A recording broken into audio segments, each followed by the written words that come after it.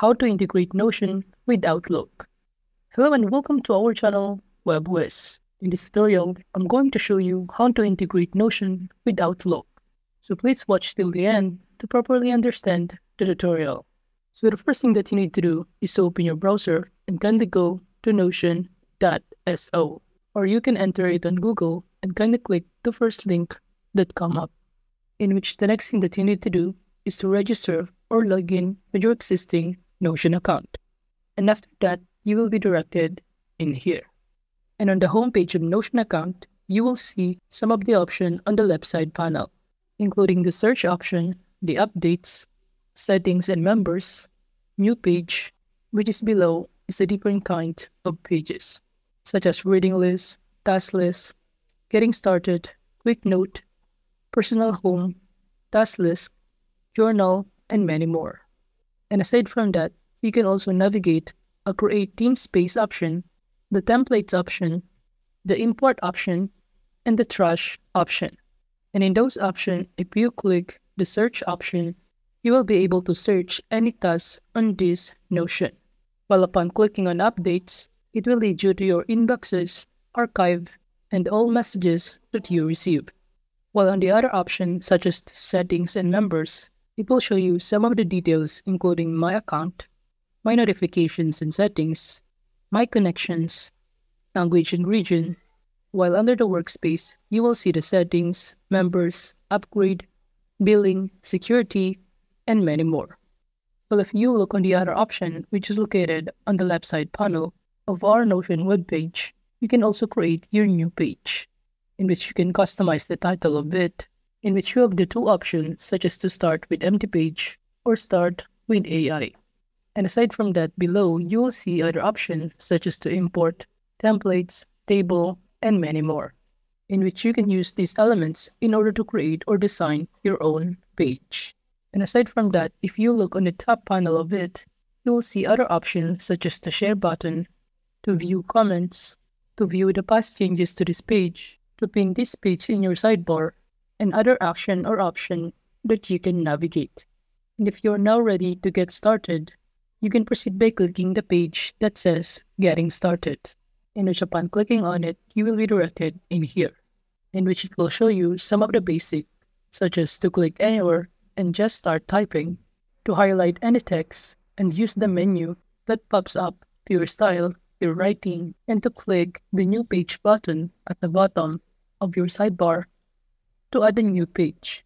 You can also click templates in your sidebar to get started with pre-built pages. While if you want to create a theme space, kindly click the theme space, which is located on the left side panel, and select the templates option in order to create your own templates. And those templates including the to-do list, project and task, meetings, docs, and wiki. While below, you will see the other designs such as design print, design system, design portfolio, and many more. Now going back on the homepage of Notion, we can also navigate the import option. On the left side panel, by clicking the import option, you will be able to easily import data from any of the following sources, including the Asana, Confluence, CVS, Word, and many more. And aside from that, when you go on the left side panel under the import option, you can also navigate some of the elements of this website. While on the trash option, from here you will see the trash or the deleted task that you can recover. And now that you know everything about the Notion and the feature or templates that it offers, we can now proceed by integrating Notion with Outlook. And to do that, kindly go to Google and kindly type Zapier, in which this is the website that we're going to use in order to integrate Notion with Outlook. So kindly click on the first link that come up, and you will be directed in here. And from here, you will see the other details or description about this platform. And it says here that this platform can easily connect the apps you use for work that will help you to save your time and no code required. Well, if you scroll down below, you will see the other details about this platform, in which it says here that you can create automated workflows that do more than just one thing, which is divided into two options such as conditional logic and data formatting. While below this, you will see some of the feedback that come from the customers in using this platform. And it says here that 75% more efficient at onboarding new customers, while the other features that this offer is located below, in which you have the two options such as to do it yourself or to hire an expert. And as you can see, these are the sample of website or platform that you can use to integrate using this platform up here. It also says here that over 5,000 plus apps, infinite possibilities that you can integrate, since Zapier supports more than apps than any of other platform. So you can connect the tools you use today and tomorrow. And aside from that, it also offers a plan that fits your needs, including free forever, which is can explore basic Zapier features for free. The other offers is professional, in which you can unlock powerful features with a professional plan, while the other plans is teams and companies. And now that we know about this platform, we can now start creating our own account. And to do that, all we need to do is to scroll up until we find the login or sign up button. And if you already have an account, just click the login button, in which upon clicking on it, you will be directed in here. And as you can see, you can log in using your Google, Facebook, Microsoft, or using your email address. But in this video, I'm gonna log in using my Google account. So kindly choose your account, and after that, you will be directed in here.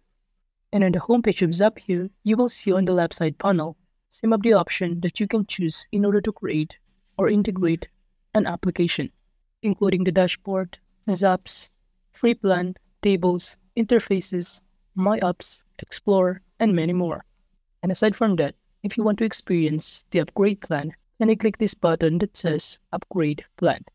Well, if you scroll down on the right side panel, you will see some of the features that offers by this platform, in which you can have an early access program. You can also visit their learning center or hire an expert. But if you have a concern or issue about this platform, you can proceed by clicking Ask the Community. And now let's proceed by integrating the Notion to Outlook. And to do that, kindly enter the Notion app on this search bar. While in the other search bar, kindly enter the Outlook application.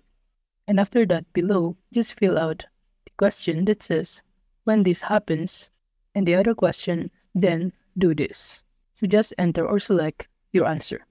And after that, just proceed by clicking Try It. In which from here, the next thing that you need to do is to click the three dots. And after that, below, just choose an account or log in your existing Notion account. And select the Continue button. While under the Trigger section, just choose the database, such as task list, journal, recipes, and many more. And after that, just proceed by clicking the Continue button, in which the next thing that we need to do is to log in our Outlook account. So just click the Sign In button.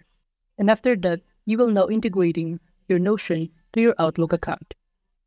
So that's just how to integrate Notion with Outlook. Thank you.